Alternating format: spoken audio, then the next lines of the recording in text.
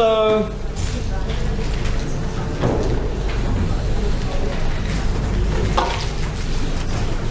guys, welcome to the last Combinatorics lecture.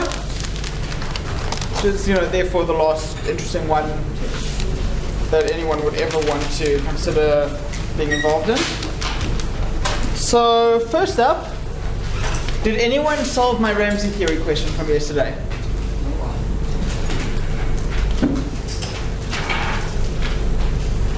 No one?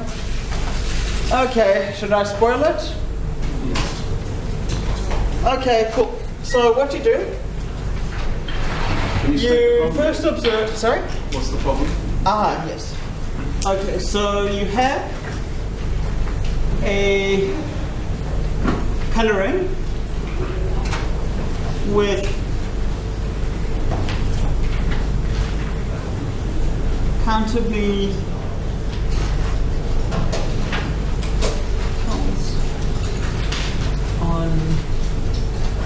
coloring with countably many colors over the complete graph on the real numbers.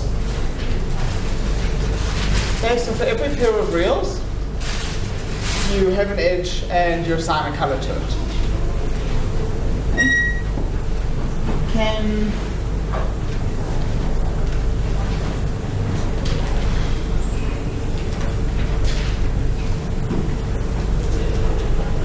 And can you avoid a monochrome triangle?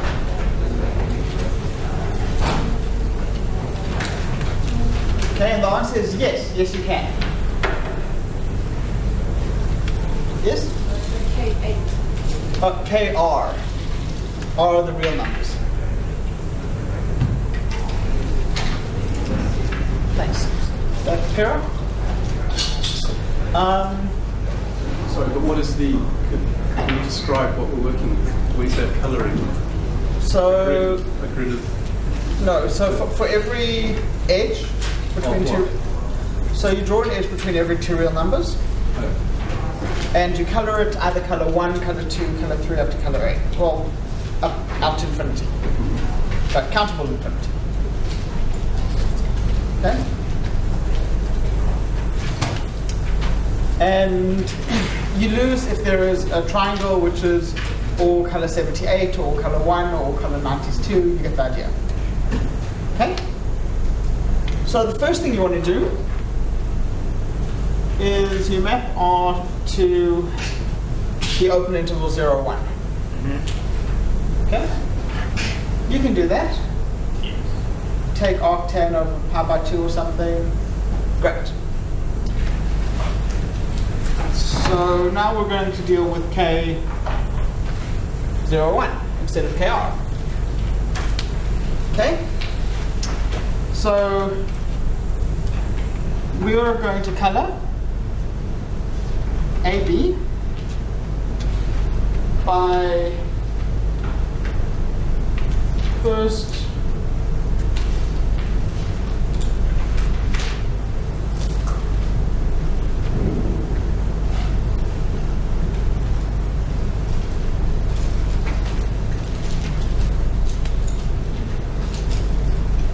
Alright, so you'll write all your numbers in binary.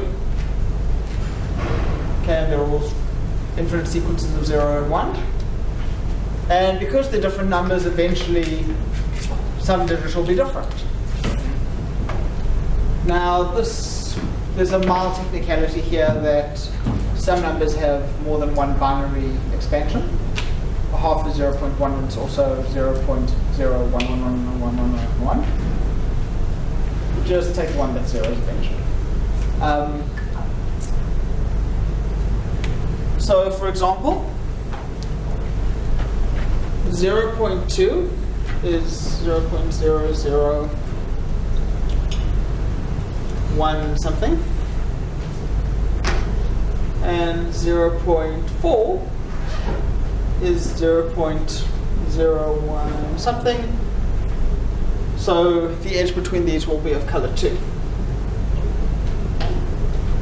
Okay, everyone understand the color?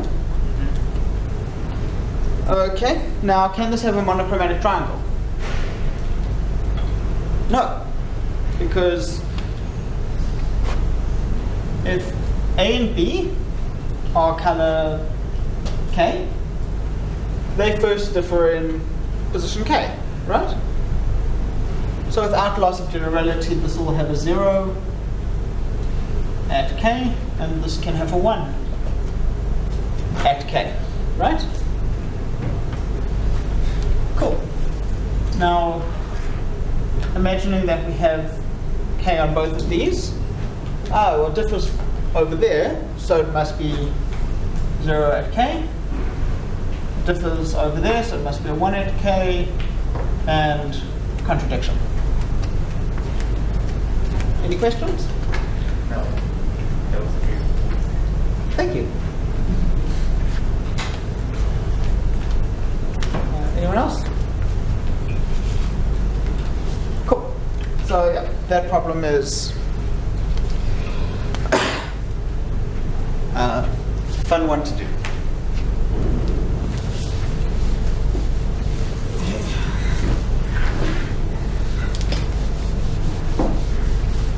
Okay, so you guys just wrote advanced test 4.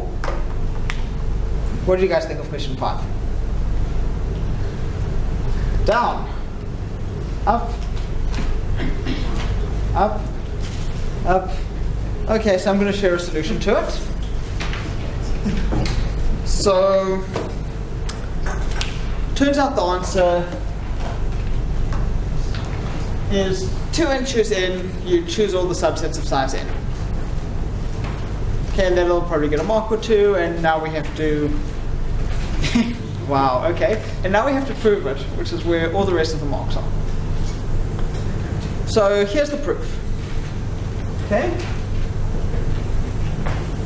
There are 2 n factorial perms. Okay? 2 n factorial permutations. Okay, so write down any permutation you like. 4, 3, 1, 2, 6, 5. Okay, and you can draw a line and take the subset to the left, right?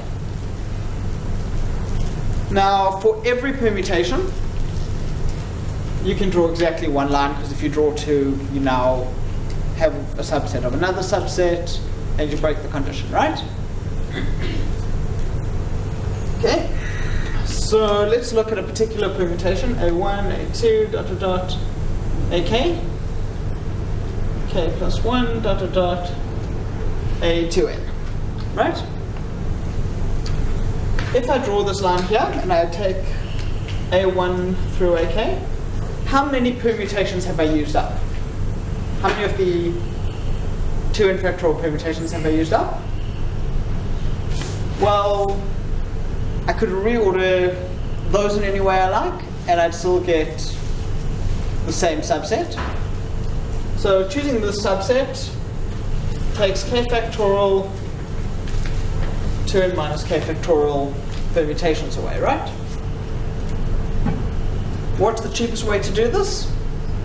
This only depends on k, and a little bit of either calculus or just taking ratios between consecutive ones will get you n factorial is the cheapest, get rid of the fewest permutations. And you want to use all permutations, right? So, turns out you can use it for the low price of n factorial squared permutations. You can get a subset. Okay? So if you're trying to be greedy, this is the best thing you could possibly hope for. Oh, and you keep doing it until you use up all of them.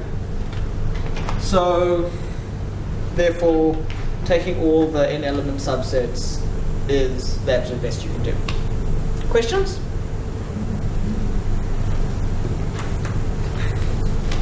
It's not an easy problem. Okay, so you would say your final answer is taking all of n? All element subsets, yeah. Great.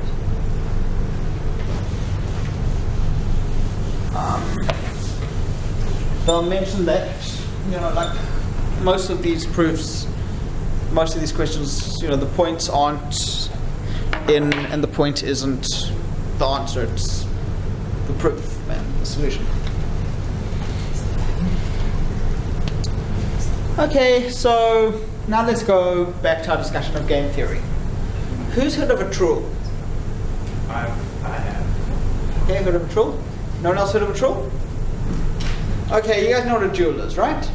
Two people go out to kill each other, and if you're using a gun duel from a certain time period, I take my shot, and either I kill you, sorry Galwa, or I miss, and then you take your shot at me, and possibly you kill me. If not, I take my shot at you, and we just keep doing this.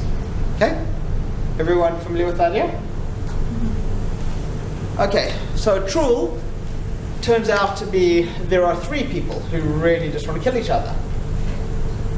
Okay, and the semi-natural generalization. Alf walks up, he shoots either at Bob or Carl, and if he hits one, well, they're dead. But after he takes a shot, the gun gets handed over to Bob, or he takes out his own gun, and if he's still alive, he gets his turn to shoot. Then, Is there only one gun? Everyone is. well, they take turns shooting is the point. And Bob, Then reload. yeah. They get as many shots as they need until there's only one. Okay, but Alf takes a shot, Bob, if he's still alive, takes his shot, then Carl, if he's still alive, takes his shot, Alf, if he's still alive, takes his shot, and so on. Now, there's a famous problem of three particular duelists who are called Mr. Black, who with probability 1 out of 3 hits his target. Oh, and if you hit, you die. Like, there's no like lancing blows in this particular problem. Mr. Gray, 2 out of 3. He shoots at you, he's got a 2 out of 3 chance of hitting. And then Mr. White, he kills whatever he aims at, he kills. Sorry? Okay, cool. So he's dangerous. So these three decide, okay, cool. We don't like each other, we're going to agree to fight to the death over it. And to make things fair, Mr. Black will shoot first, followed by Mr. Grey, then Mr. White. Now you find yourself in the position of being Mr. Black. Should have practiced shooting more. Who do you shoot? What's your optimal strategy? And perhaps we'll even work out the probability of victory. Anyone? Who do you want to kill? Come on. And? Okay, so basically if you don't kill White, Yeah? then he'll just like shoot you and die. So just Yeah, so if you shoot Mr. Gray and you hit him, ha! I got one! And now the perfect shot is aiming at you. So shooting Mr. Gray is a terrible idea. So you shoot at Mr. White? Okay, so that is the sensible answer. And here's the trick. You miss. Okay? Well, you might miss. You've got a 2/3 chance. And if you miss, Gray, well, he's looking at you. You're not that much of a threat. So he'll shoot at White.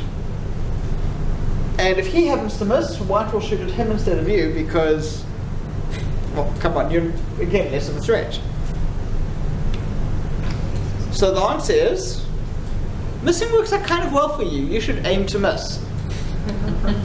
Okay, so bang. And now these guys are aiming at each other. Okay, so if you miss, let's work out the probability of survival. So with a 2 out of 3 chance, okay, you miss, Gray shoots at White. 3 out of 2 chance, Jewel, Gray, first. You duel Gray and you get the first shot. And with probability 1 out of 3, duel White. Okay, because this is the case where you shoot the ground, Gray aims at White, he misses, White shoots him.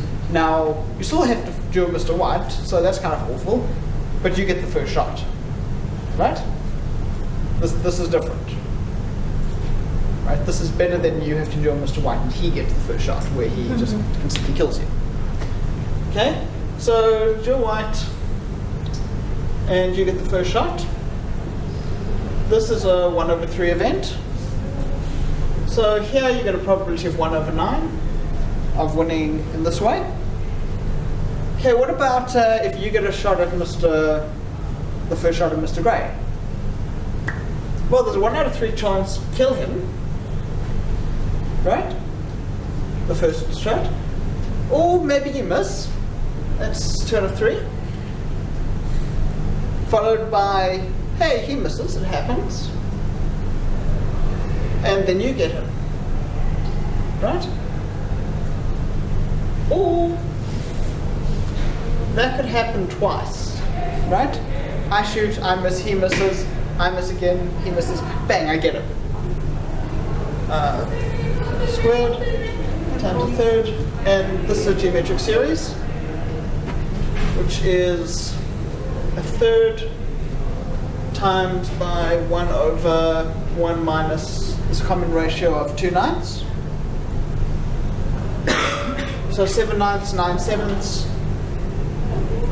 Third 9/7 is 3/7 times that 2/3 gives us a probability of 2/7. Right?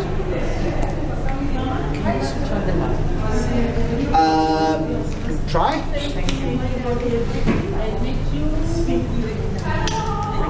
Oh, no, I can.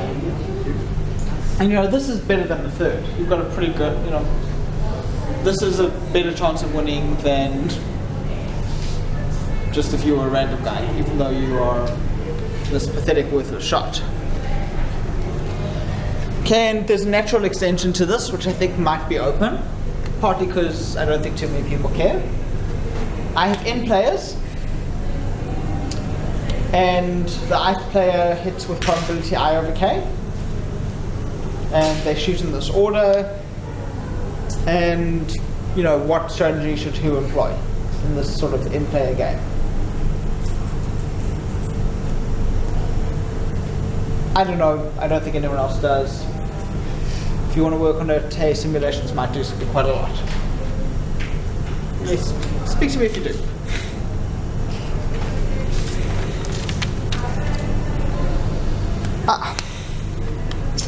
So now I'm going to tell you about something called the Thousand Islanders problem.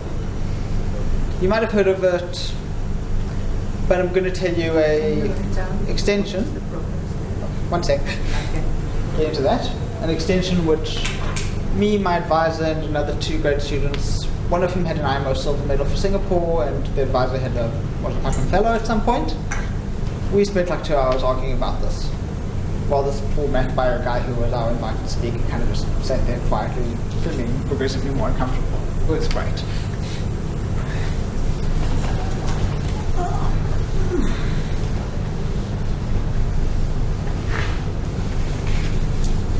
I think I'm actually just going to speak it. So, you have 1,000 people who live on an island in a world where everyone has either blue eyes or brown eyes. Okay, there are no green-eyed people, no purple eyes, no red-eyed, no pink eyes, and so on. Everyone's blue-eyed or brown-eyed. But they have a weird religion where if you find out your own eye color, you have to kill yourself at noon the next day in the town square. Okay? And they all agree that, and they all do this. Now one day a stranger comes to town, and they're not used to strangers, so they give him a feast. And he gets drunk and accidentally blurts out, by the way, there are no mirrors here, because they would just, that's a gun. So, the stranger blurts out in not knowing the law or drunk or something, it's so interesting to see blue-eyed people in this part of the world, and wanders off. Now, as it happens, 100 of these 1,000 have blue eyes, 900 have brown eyes. And we're going to talk about what happens. And we're going to talk about two arguments and find out what's wrong with one of them. So the first argument is everyone knew there were blue eyes, right? You see if you're blue-eyed, you see 900 brown-eyed people and 99 blue-eyed people every day. If you're brown-eyed, you see 899 brown-eyed people and 100 blue-eyed people every day. So everyone knew there were blue eyes. He hasn't told us anything new. Nothing needs to change, right? Now there's another argument, which is an inductive one. Oh, by the way, everyone can assume that these are all perfect logicians who never make any mistakes whatsoever. If there was one blue-eyed person, he'd find out something, he'd kill himself the next day, right? Now if there are two blue-eyed people, both of them kind of look at the other guy and go, yeah, he's killing himself tomorrow. And then he doesn't, so both of them have to kill themselves. On day 2, not on day 1. Okay, so this day notion is very much something that introduces a common way for us to all measure steps. What if there are 3 blue-eyed people? Well, every one of them is expecting the other guy to kill himself, the other 2 to kill themselves on day 2. But on day 2 they don't. So on day 3 they will realize, oh gee, I guess I'm also blue-eyed. Okay, so we build up this induction, and on day 100, all 100 blue-eyed people kill themselves. And coincidentally on day 101, all brown-eyed people kill themselves. Right, because now you found that out. So the question is, which of these arguments is right, and why is the wrong one wrong? Anyone have any ideas? Don't you have sort of an exponential effect? Why is it just one each day? Well, that's sort of what you can argue, right? If you have, and it's because the argument's inductive. So if you have one person, well, they'll realize it. But because one person would realize it, you know, the guy who's, if they're 2 blue-eyed people, one of them will think, gee, you know, he might be the only blue-eyed person. If he is, he'll kill himself. But if I'm also blue-eyed, then on day 2 we have to kill ourselves together. Right? Or if he doesn't kill himself on day 2, then, oh gee, he mustn't think he's the only blue-eyed person. He knew there was someone blue-eyed. And I guess that, and you know, Can we look into a mirror and see? No, there are no mirrors. Mirrors are suicide. What you see? Yeah. Do they, just to go back to the basics, do they know that there are 100 blue eyes? Well, no. They don't know those details. If they knew that there were 100 blue eyes, on the first day everyone would kill themselves. Because the blue-eyed people would look, they'd see 99 blue-eyed people, and they'd realize, geez, I must be number 100. And the brown-eyed people would look at 100 blue-eyed people and go, gee, I must not be one of them, I'm brown-eyed. Okay? You guys all happy with this? Okay, so which argument is wrong and why? John? The no new information argument is wrong because I saw this on a Riddle website and I guess the other one. So Okay, so in that case, what new information has been added? No. The new information one is wrong. They will all put themselves down. Right. But then the guy who's arguing there's no new information is somehow wrong. What new information is added? Andy? Isn't it something like the inductive one is wrong because you use induction, but one of the cases after the base case doesn't hold or something like that? I saw something similar. There are problems like that. Which base case? No, it isn't. Okay, so I'm going to let there be a little bit more discussion on this. Yes, you guys are going to have to talk to each other. I'm sorry. Is that a hand? Yes. Guy did add new information. What new information? He added so people knew that there was blue-eyed people already, right? Yes. Because they could see them. Yes. What they didn't know was that everybody else knew everyone else's eye color, and everybody else knew that everybody else knew. That's the right idea. So yeah, so imagine there is only one blue-eyed person. And that will not everyone knows, right? Like the blue-eyed guy does not know that there's anyone with a blue eye. Now in the world where there are two blue-eyed people, very importantly, they both know there's a blue-eyed person, right? Let's say there are two people, Andy and Kahelo, have blue eyes.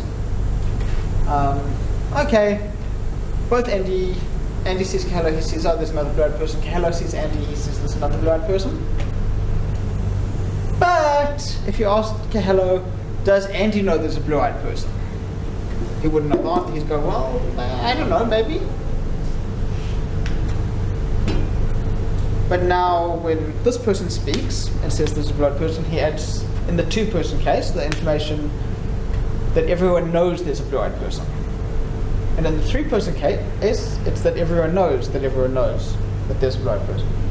And in this 100-person case, it's I know that you know that I know that you know 100 times, but there's a blue-eyed person. Okay, and this is a notion called common information, which, if you read Winning Ways by John Conway, you'll hear talk about. It's called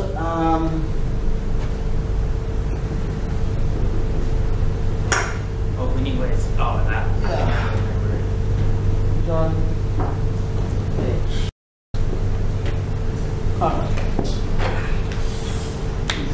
Okay, so here is so that's all well and good. Here's an extension problem. Well, here's the extension. Now, imagine that the stranger comes to town, there are 100 blue-eyed people, and he says what he says, and everyone is, all torn apart that, we're all going to die in 100 days. Someone else is 101. So what if someone just goes, I can't take it anymore, and kills themselves anyway? Can disaster be averted?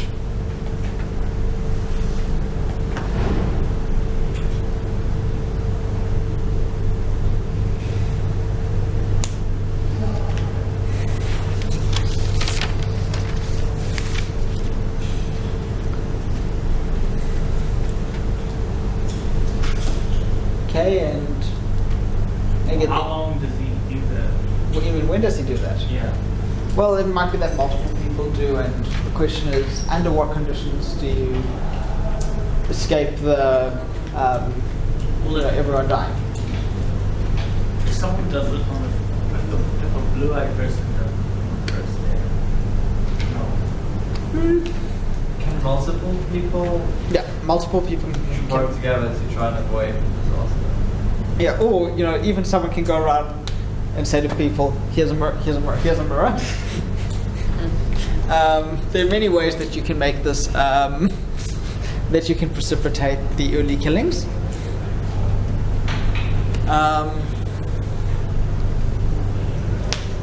Let's see. So, Farah. I'm going to say disaster can't be averted, and I'm still trying to work out how exactly to phrase it. Okay, so should I leave this as a thing to think about? No. Okay, should I just drop the answer then? So it turns out what you need is K blue-eyed people to kill themselves by day K for some K, and then everyone else can go, cool. Interestingly, in this case, the brown-eyed people never have to kill themselves. Imagine you get to day 100, no one has done the noble thing and sacrificed themselves. Okay, the blue-eyed people figure out, shit, I've got blue eyes. And they all kill themselves, right? So every one of those 101 brown-eyed people could go, maybe all 100 of them just coincidentally decided to kill themselves on day 100, right? Just one day early. I guess I don't have to kill myself. I might still have blue eyes. Okay, very, very, very, very unlikely, but logically possible, right? So the brown people can avoid death here. That's the first observation. And it turns out that if K blue-eyed people kill themselves by day K, then your induction argument breaks. And I think I'm going to leave details of that for a little bit because I want to show you something called the Gambler's Ruin. Sorry? I want to show you something called Gambler's Ruin. So here's the game. We have two players, and they have a bunch of coins. Each have a pile of coins. Okay?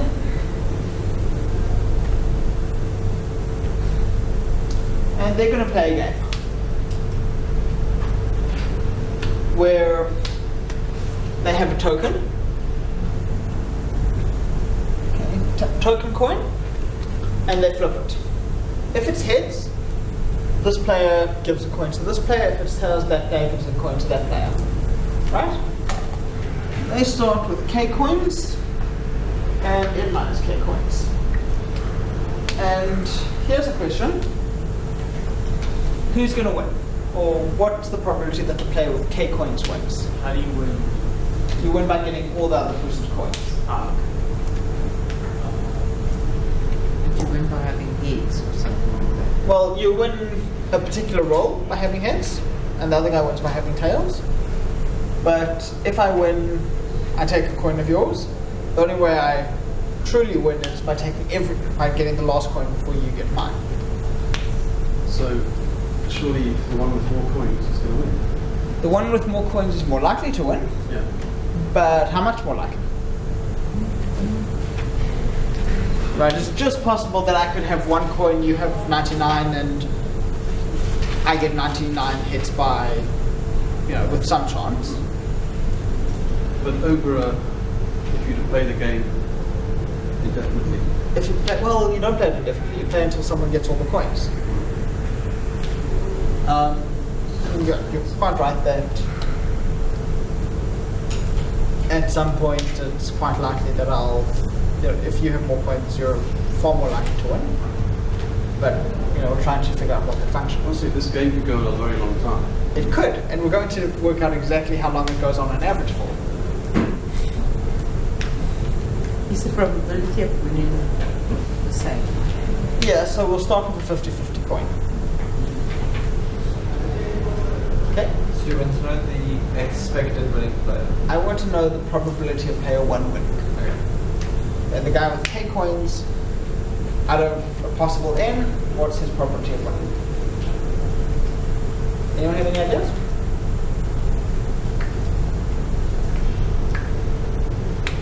Well, it turns out there are a bunch of related problems here. There's the probability of one with 0 coins, that's 0. The probability of one with 1 coin, we'll call that P1.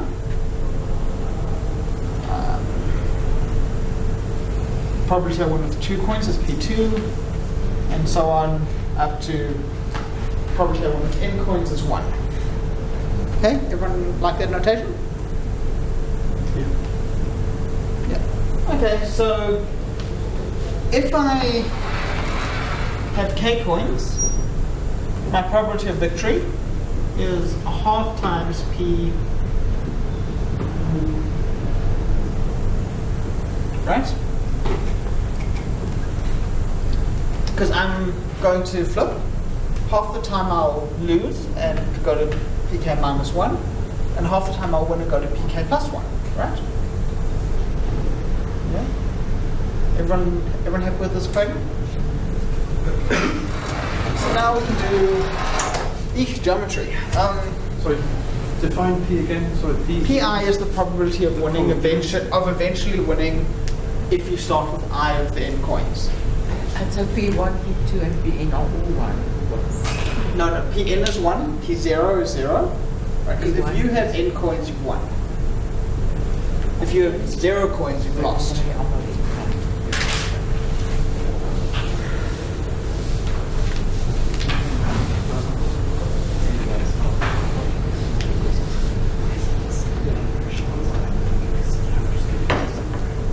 Okay?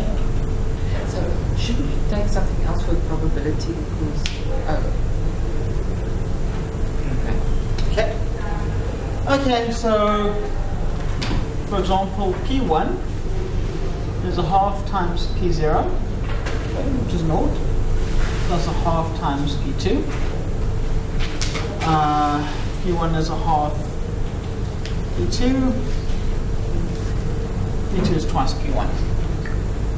Right? Okay, and P2 is a half P1 plus a half P3. Algebra. P3 is 3P1. Okay. And in fact, inductively, P2 works out to KP1. Okay. And you can go through this algebra if you want. The other way to see it is to say, well, pk is right between pk minus 1 and pk plus 1. This has to be linear. And we know Pn is 1, therefore pk works out to being k over n. So if I've got 30 coins and you've got 70 coins, my probability of winning is?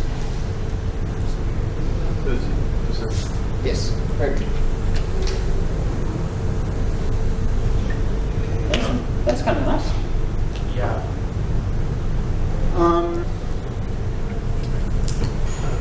Now, this game has been noted. It could go on for a while, right? So let's work out how long on average we expect it to take.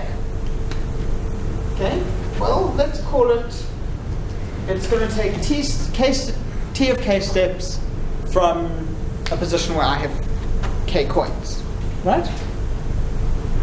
We can talk about this, yes? Okay, so what do we know? T0 is 0 and Tn is 0, right?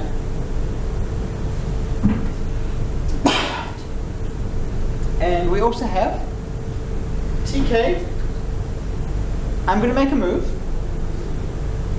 Okay, this is going to be k to up to n minus 1. Why is T in 0? Is that in the beginning? How long is it going to take to end if you have 0 coins? Now, if you have 0 coins, the game's over. But Tn is also 0 coins. Yeah, Because the other person has 0. if you have all the coins, if you've got n coins, you've got all the coins, you've won. It's over. Okay, and we get this equation. And now it's kind of a bunch of algebra to figure out what the expected time is, right? John, I don't quite understand the terminology. TK equals, is that 1?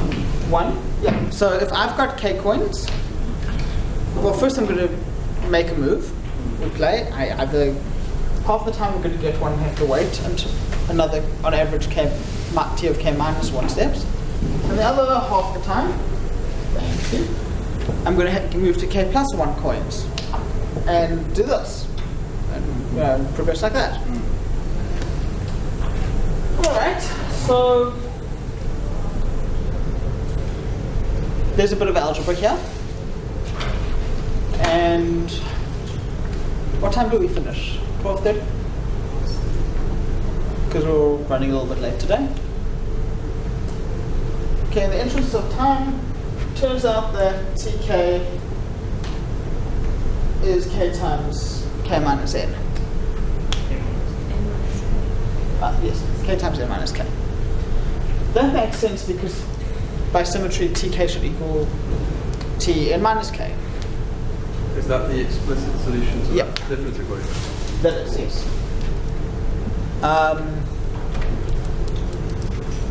And by playing around with it, it's sort of not that bad to get to. But there is another way of getting to these things, which uses a thing called the Martingale-Selby theorem. Yes? The average waiting time until you win. What would the number of steps? Yeah, number of steps. Time steps. Yeah, the expected number of time steps.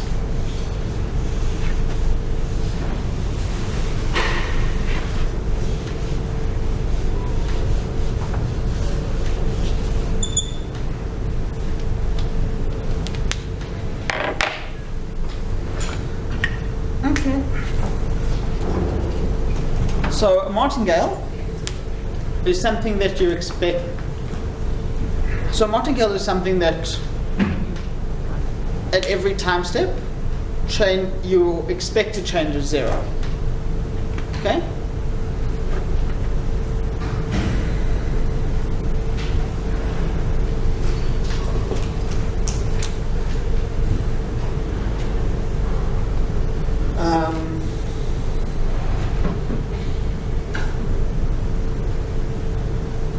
Well,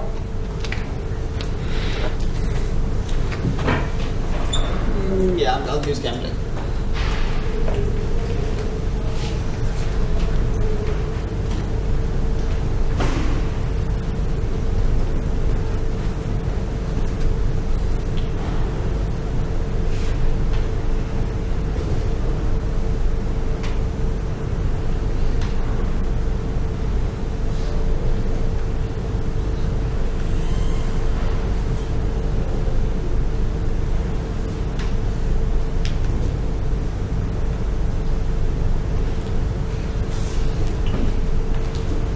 Okay, so in this setup, you're as likely to win a coin as to lose a coin, right? So your expected number of coins on average is not changing step to step, right? Okay, so therefore, there's a theorem that no matter what rule we have for stopping, your average fortune won't change. That's called the martingale stopping theorem, which I'm going to use and not prove right now. Okay, so expectation of your fortune at time 0 is expectation of your fortune at time tau, which is your when you end. Okay, your fortune at time 0 is k,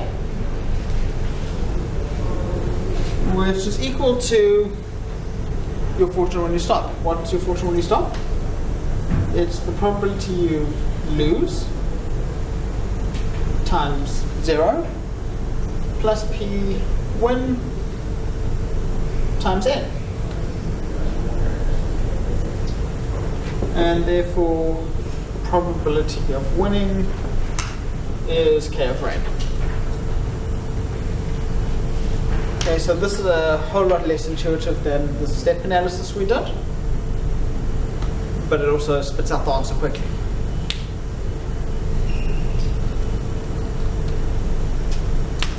Okay, what about, now what about getting the time out with this martingale method? Well, turns out here's another martingale. Your fortune's a martingale. Your fortune squared minus the number of steps you've taken since the start is a martingale.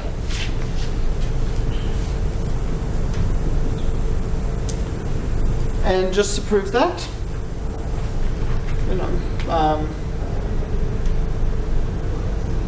xi squared at time I plus 1. Okay, one step later, what's that? Well, with probability a half, it's xi minus 1 squared minus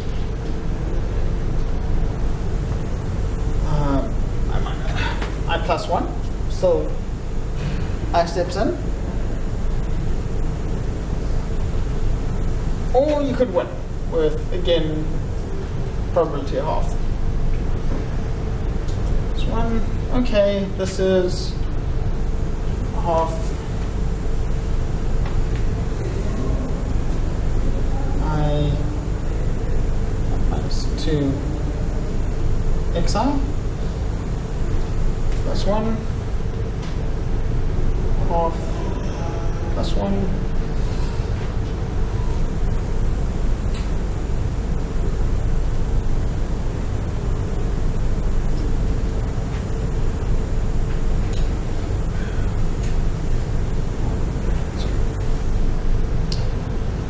Okay, these things cancel. Those cancel.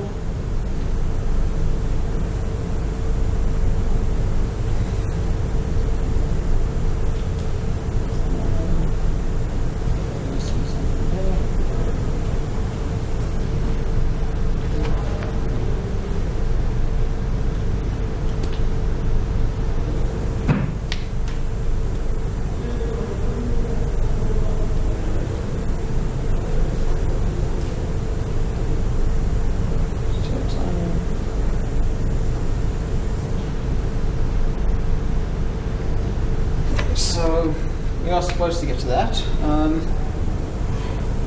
Did I miss something in the algebra?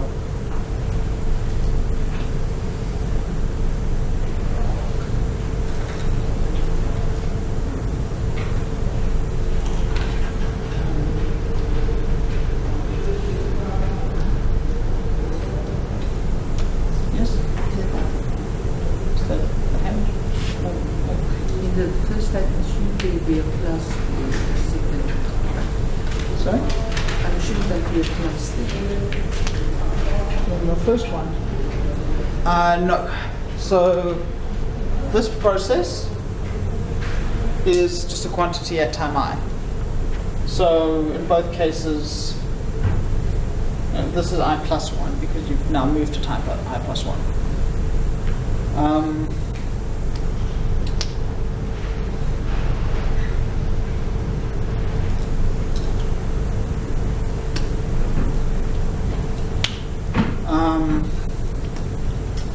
Okay, so why is xi minus 1 squared and xi plus 1 squared? Well, so xi plus 1, xi is your fortune at time I. So at time I plus 1, you've either lost 1 or you've gained 1. Yeah. Dan? Your second and fourth brackets don't cancel. My second and fourth brackets don't cancel? Yeah. Yeah, I think it No. Give me Because you have these minus two. a half and minus a half. Oh, yeah, thank you. So that's plus 1, and they don't cancel. We get minus I plus 1, and that is xi squared minus I. Thank you. Okay, cool. So this thing on average is this. Okay, really I should put an expected value just to denote average. Okay, so this makes this process a martingale, and therefore expectation of x0 of x tau squared minus tau, where tau is the time at which we stop, is going to equal to x0 squared minus 0. Okay, well, what's x0? It's k, right? That's what you start with. Okay, so that's k squared. What about this side? Well, with some probability, you're going to lose. And then you'll have 0, which is, then you'll have 0 squared, x, your fortune will be 0 if you lose.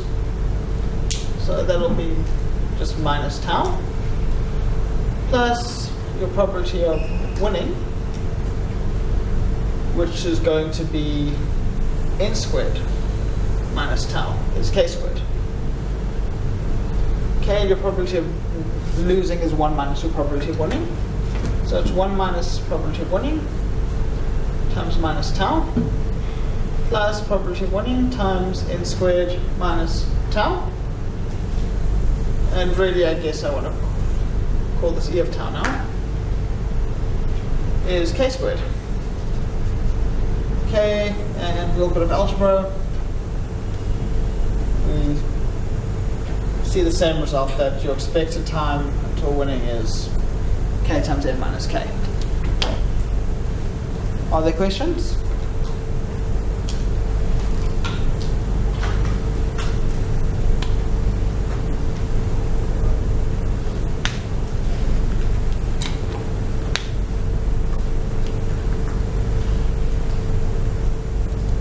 Anyone?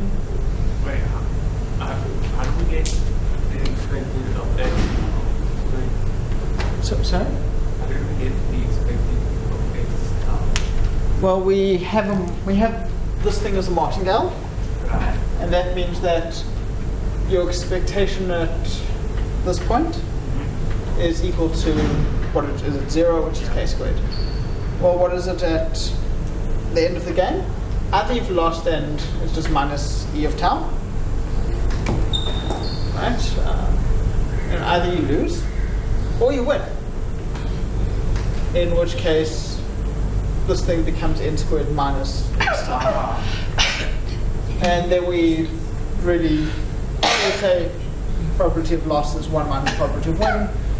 We do algebra. Things cancel with win probability. Well, we know the win probability is k over n, right? Sorry.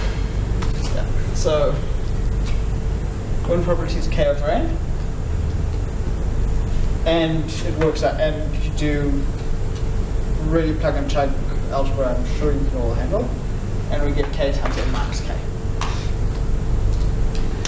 Is there good reference for doing this, or should you just Google? Google is very helpful. This is usually kind of honors level stats. You guys can handle it.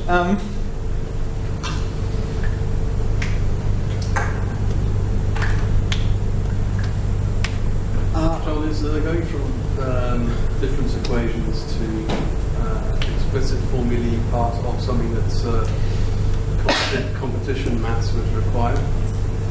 Programs, IMO. Yeah.